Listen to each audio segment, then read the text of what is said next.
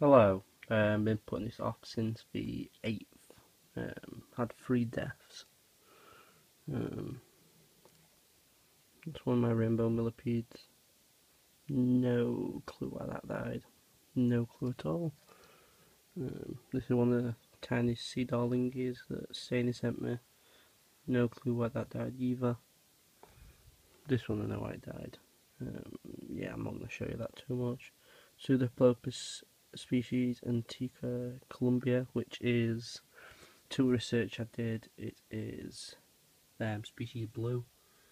Not 110%, but it seemed to add up. But yeah, that got stuck in its molt. Pseudoplopus seems to be really hard to keep. Either that or I'm really unlucky, because I had a tiny one that died for no reason, and this one got stuck in its molt. So yeah, it's had a really bad molt. The abdomen looks like it's malted, and then the legs haven't. So it just looks like this has happened on the 8th, and all these happened on the 8th or the day before, I can't remember. So yeah, been leaving it, putting it off a bit. Alright, so yeah, 3 deaths. So yeah, gonna leave it there, and I've got a molt video after this, so it's a bit more upbeat. Alright, see you people, bye.